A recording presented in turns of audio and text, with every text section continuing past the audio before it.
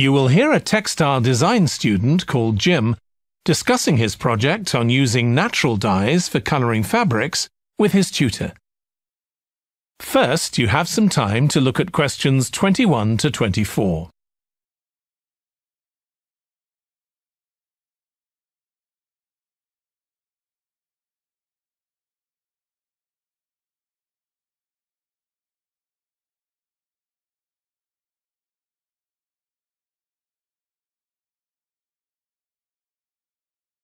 Now listen carefully and answer questions 21 to 24. OK, Jim, you wanted to see me about your textile design project. That's right. I've been looking at how a range of natural dyes can be used to colour fabrics like cotton and wool. Why did you choose that topic? Well, I got a lot of useful ideas from the museum, at that exhibition of textiles. But I've always been interested in anything to do with colour. Years ago, I went to a carpet shop with my parents when we were on holiday in Turkey, and I remember all the amazing colours. They might not all have been natural dyes. Maybe not, but for the project, I decided to follow it up.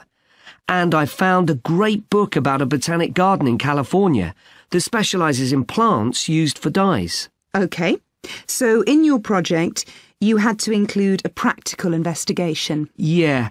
At first I couldn't decide on my variables. I was going to just look at one type of fibre, for example, like cotton. And see how different types of dyes affected it? Yes.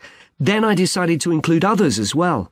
So I looked at cotton and wool and nylon. With just one type of dye? Various types, including some that weren't natural, for comparison. OK. So I did the experiments last week. I used some ready-made natural dyes. I found a website which supplied them. They came in just a few days, but I also made some of my own. That must have taken quite a bit of time. Yes. I thought it'd just be a matter of a teaspoon or so of dye, and actually that wasn't the case at all. Like, I was using one vegetable, a beetroot, for a red dye, and I had to chop up a whole pile of it. So it all took longer than I'd expected.